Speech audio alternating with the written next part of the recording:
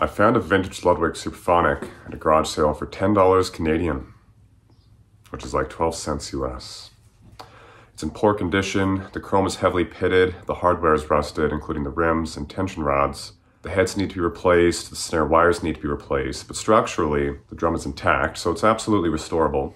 I think the most difficult part about restoring this drum will be dealing with the chrome finish.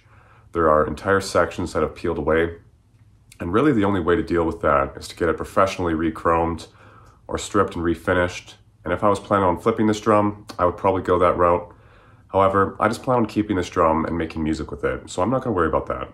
As far as I can tell, the Supraphonic is from the late 70s. It's a blue and olive pointed badge. I'll include the serial number on the screen. If you have any additional information on when this drum might have been made, please let me know in the comments. I'd appreciate it. I'd love to know the exact year this drum was made.